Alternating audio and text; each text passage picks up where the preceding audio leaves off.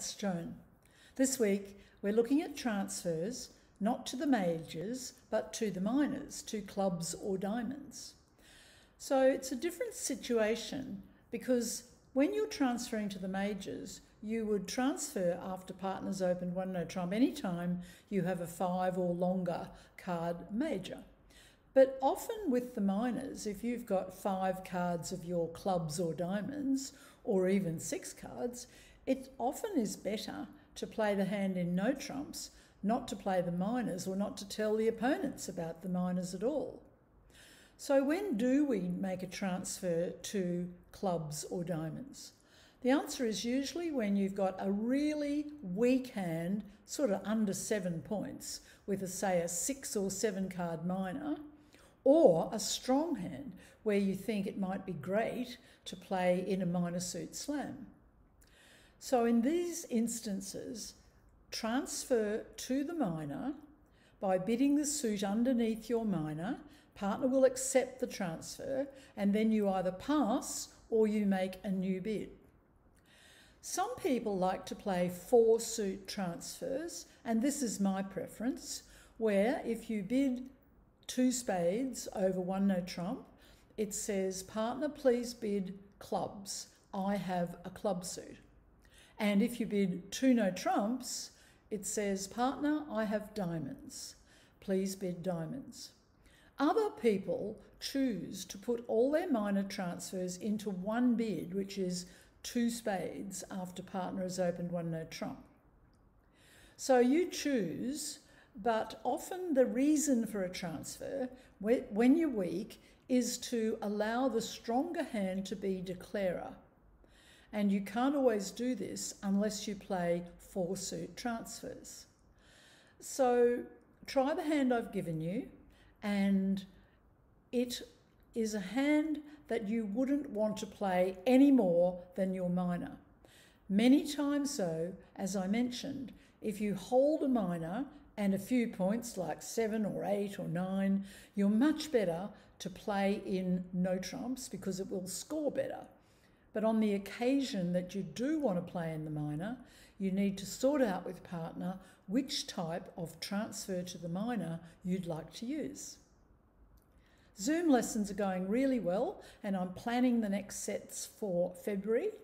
And because the world is once again plagued by the virus, my online games are definitely Saturdays, Sydney time 1 o'clock on BBO, Tuesdays 1 o'clock BBO, and there's a special session on Thursday nights 7 to 9 on Real Bridge for a supervised, relaxed help with play session.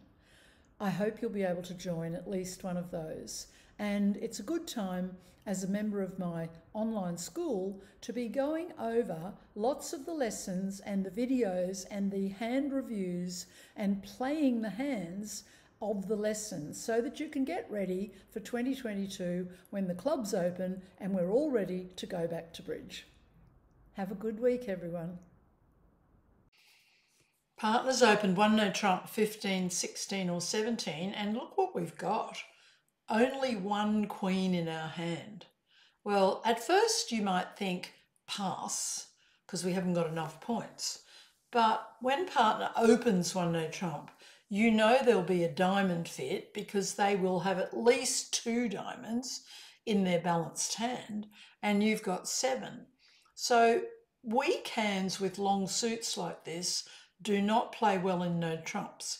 One of the reasons is that partner will have trouble reaching your hand to enjoy the diamonds in no trumps. It's much better to try to make the long suit a trump suit. So playing transfers to the minors and playing 4 suit transfers, the bid we would make on this is 2 no trumps. With minor transfers, if you've got clubs, it would go 1 no trump past 2 spades. And if you've got diamonds, it would be 1 no trump past 2 no trumps. This is not a natural raise. You have to agree with partner that that's a transfer if you're playing transfers. There's another way to show a balanced 8 or 9 point hand. So partners bid 3 diamonds, we would just pass, happily get out of it, and hope we can play in diamonds. Well, partner's got the worst hand they could have, really. Only 2 diamonds to the jack, but it doesn't matter because we've got 7. Now, in terms of losers, we've got 2 heart losers after we win the ace, 2 definite diamond losers, the ace and the king, no spade losers, and 1 club loser. So, do we want to draw trumps first?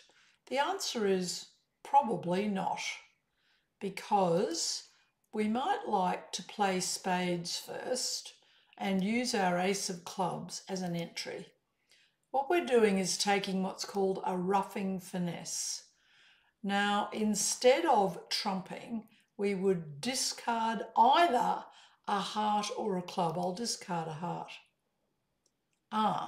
That won the trick. That means that East has the king and chose not to play it. So, of course, we would play another spade. Now they cover, and we can trump. And that has set up the 10 of spades as a winner. Now, the only way to reach it is with the ace of clubs. So we should probably play it before trumps, because if we've got to lose to the ace and king of trumps, they will then continue with hearts and then clubs. So let's play a club up to the ace. And it's not a big deal if the 10 of spades gets trumped. We can pitch a losing heart or a losing club. Instead, the spades broke 4-4-4-1, so we're in very good shape. We could now play a diamond. They've risen with the ace, and now they're wisely taking their club queen, trying to take their hearts, but that didn't work.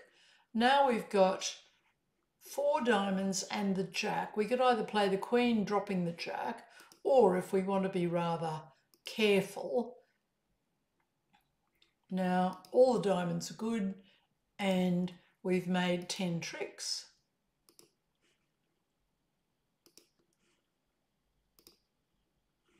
So there are times when the minors need to be shown, and this is such a time.